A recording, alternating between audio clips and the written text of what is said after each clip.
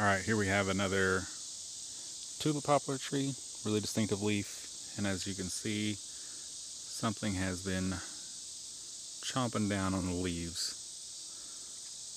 If you look here, here's one. So this is a Promethea silk moth. So this is one of those really big giant moths that you see, really pretty, kind of an amber browny red color, but the caterpillars are, I think, cooler than the moth, really. So they'll get a little bigger than this. Well, they'll actually get a lot bigger than this. They'll about double this size. And yeah, the little spikes, horns, nubs, whatever you'd call them, get bigger and spikier.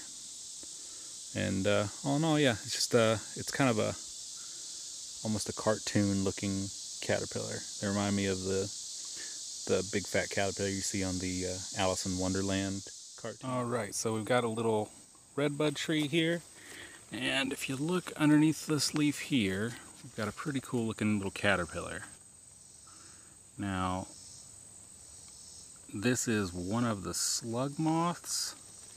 The moth isn't terribly impressive, but the caterpillar is super cool. Most of these have spines that, if they don't sting, they at least itch really bad. But yeah, so really cool looking. Almost doesn't really look like a caterpillar at all. It reminds me, there's a Pokemon in the one of the games that looks a lot like this, and I cannot think for the life of me what the name of it is. So if any of you Pokemon players out there wants to chime in and tell me what the Pokemon is that looks very, very similar to this is, I would like to know. But yeah, so kind of a neat little thing. For a second there, it came into focus enough where you could see the hairs on it, or the spines, or whatever you would call it. But yeah, so typically if you see something that looks similar to this, just don't touch it. They, I don't know, I've never been stung or noticed any effect from them, but I've never touched one either that I knew about.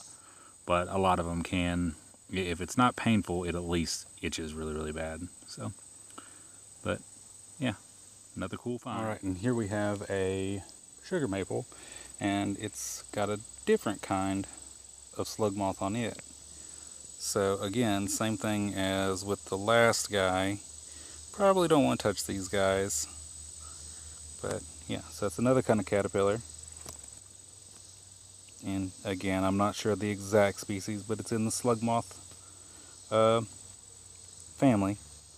And as you can see, the caterpillar looks sort of slug shaped, I guess you would say. But yeah, another neat find.